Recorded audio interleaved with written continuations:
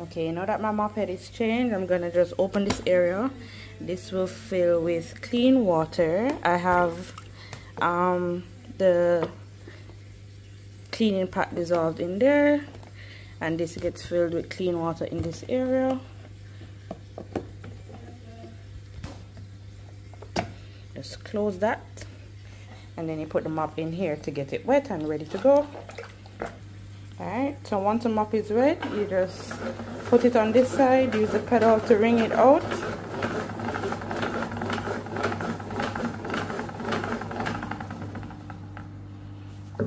And now it's ready to use. And I've separated the two tanks to show you. So all the dirty water goes in the black part. So you're never wiping a new room with water like that's dirty from another room. This is perfect.